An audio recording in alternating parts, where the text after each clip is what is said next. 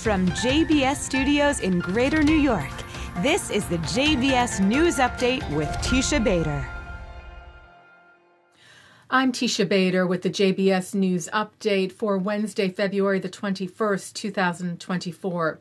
As intense fighting continues between Israeli troops and terror group Hamas in Gaza, the IDF announced the death of 21-year-old Staff Sergeant Avraham Movagen, killed in battle yesterday in northern Gaza amid an uptick in fighting there.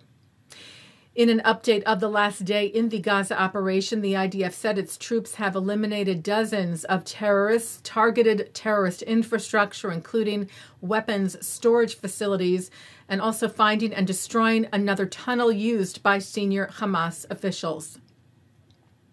Later today, the IDF said a number of mortar launches from the Gaza Strip towards Israel were detected, saying the rockets fell in an open area and there were no casualties. The IDF said an aircraft eliminated the terrorist and destroyed the launcher from which the launches were made.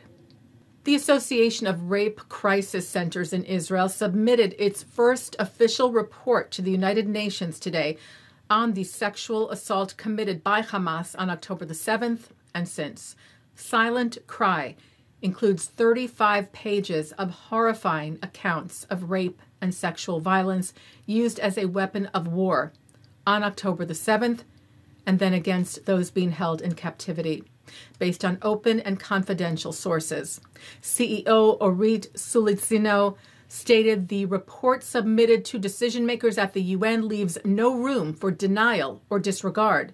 She said the terrorist organization Hamas chose to harm Israel strategically in two clear ways: kidnapping citizens and committing sadistic sexual crimes. Silence is no longer an option. We expect international organizations to take a clear stance. We cannot stand on the sidelines. Silence will be remembered as a historical stain on those who chose to remain silent and deny the sexual crimes committed by Hamas. Well, 1 month after medication for the hostages entered Gaza, Qatar said yesterday that Hamas has acquired and has begun delivering those medications to the hostages.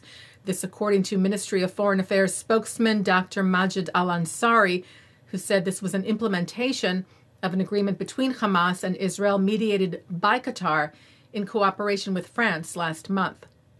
Israeli Prime Minister Benjamin Netanyahu's office said last night the Qatari announcement is the direct result of Netanyahu's insistence on receiving proof that the medicines have reached our hostages. Israel will evaluate the credibility of the report and continue to act for the well-being of our hostages.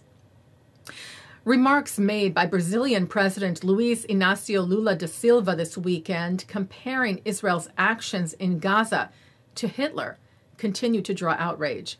Lula told a press conference at the African Union Summit in Addis Ababa on Sunday, "What is happening in the Gaza Strip with the Palestinian people hasn't happened at any other moment in history except one," he said, when Hitler decided to kill the Jews. Prime Minister Netanyahu said Lula's remarks had crossed a red line, saying by comparing Israel's war in Gaza against Hamas, a genocidal terrorist organization, to the Holocaust, President da Silva has disgraced the memory of the 6 million Jews murdered by the Nazis and demonized the Jewish state like the most virulent anti-Semite. He should be ashamed of himself. Chairman of Yad Vashem, Israel's memorial to the Holocaust, Danny Dayan, said drawing false comparisons between the defensive actions of a sovereign nation protecting its citizens from a terrorist incursion, which resulted in the tragic deaths of over 1,200 innocent civilians, and the heinous atrocities committed by the Nazis, who systematically exterminated 6 million Jews, is unacceptable. World Jewish Congress President Ronald Lauder said Israel's military engagement is a legitimate act of self-defense against Hamas, a recognized terrorist group. The allegations by President Lula are not only historically inaccurate, but dangerously blur the lines of anti-Semitism. Taking a look now at our programming for tonight on JBS for Wednesday, February the 21st at 7 o'clock, JBS strategic analyst David Harris is joined by international human rights lawyer and advocate for Israel Arsen Ostrovsky. At 7:30, FIDF CEO Steve Weil welcomes Vice Chair of the Conference of Presidents of Major American Jewish Organizations, Malcolm Hoenlein, to discuss anti-Semitism stemming from October the 7th, as well as Jewish unity, U.S.-Israel relations, the impact and role of Qatar, and more. At 8 tonight, JBS CEO Justin Pines makes his hosting debut. He is joined by Benny Ledom, an October 7th survivor from Netiv HaAsara, who shares his experience of that day, and Rabbi Poupko of Englewood, New Jersey, to discuss the partnership developing between their two communities in the aftermath of the tragedy. At 9, Chloe Valdery is on L'chaim. At 10, it's the Jake Ehrenreich Show with Alan Dershowitz and Marilyn Michaels. And coming up next, it's Thinking Out Loud. And that's the JBS News Update for Wednesday, February the 21st, 2024. I'm Teisha Bader. Am Yisrael Chai.